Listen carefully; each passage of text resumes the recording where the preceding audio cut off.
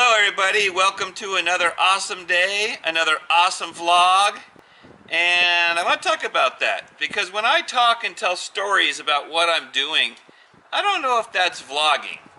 So people get all technical and weird about everything. So I think a vlog is when we show our daily life when we're going out someplace. But anyways, we're gonna say welcome to another awesome day and another awesome vlog.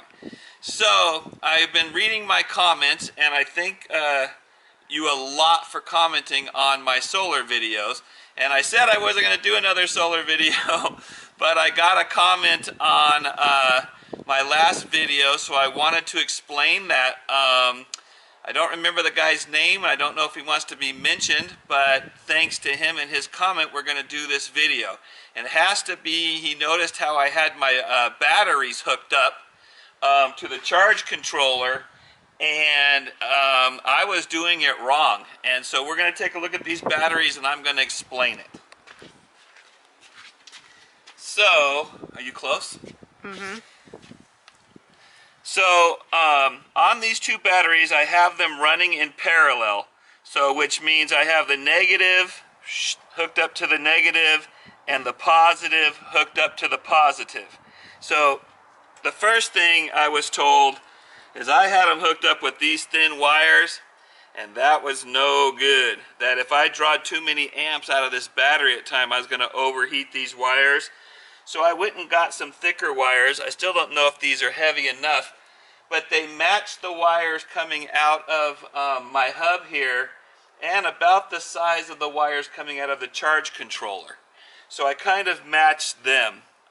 If I have to go more heavy duty, no problem, I will.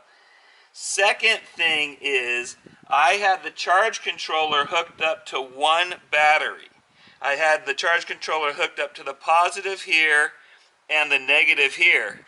And I was told that that would not charge this battery. A lot of people have more than two batteries in parallel, 3, 4, or whatever, and usually the last battery never gets charged and dies.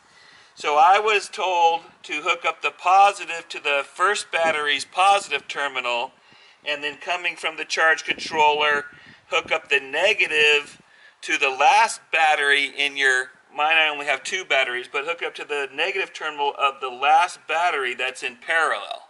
So that's what I have done, and I thank you very, very much for letting me know. And then I have another question, because I was told by another person that when I hook up my inverter,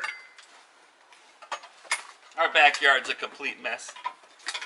So when I hook up my inverter, that I can hook it up now on the opposite terminals of where the charge controller's hooked up, and run my inverter from those.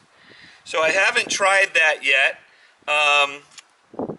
So someone can leave me a comment and tell me if that's okay. I've got the charge controller set up right. I now want to know if I can hook up my inverter this way to the opposite positive and negative terminals.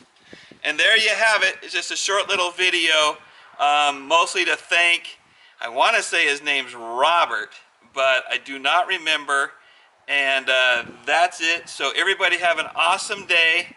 Hey, I interrupt this current video in progress because I do want to say that I have a pretty cool 45 watt solar panel charge controller that is not working, and it is not the fuse. And I have a 100 watt charge controller that is not working, and there is no external fuse, so it might be the fuse that's blown in this, because I put more than 145 watts in it. So if you happen to be semi-local to California and you're an electronics type of guy or whatever, and you want these charge controllers, I'll be happy to send them to you. So just comment below or send me a private message, and I have no use for them, and you might, so I'll send them to you. Thanks. Back to your previously in session video. And we'll see you again soon. Thanks a lot for watching. Bye! Bye!